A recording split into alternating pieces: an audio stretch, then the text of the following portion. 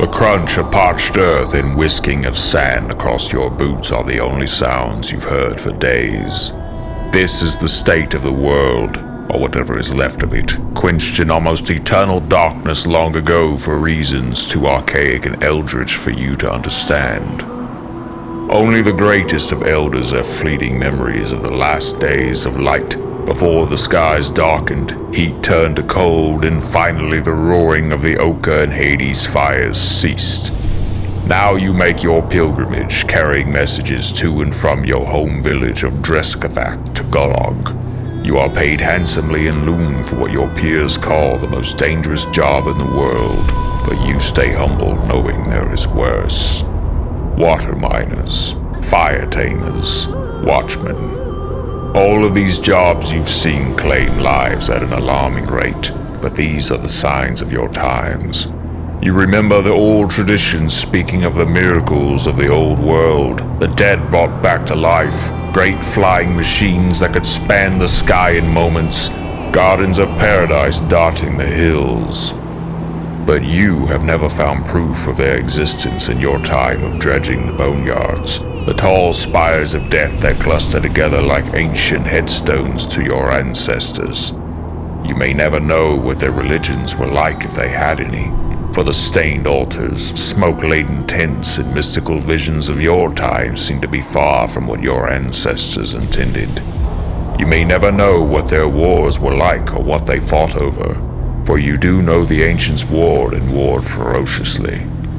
The evidence of great destruction scars the land, fields littered with the undisturbed bodies of their fighting machines, but as to how it was made this way, only a guess could be ventured. You have seen your people war in the shadow of the ruins of the ancients, but your tribal skirmishes and simple weaponry would be insignificant in the face of their struggles and astride their mighty weapons. You may never know how the technologies worked, for their broken pieces sail for high prices so they may be used, abused, or hopefully understood by the wise men of the great walled cities in the Icor Dunes.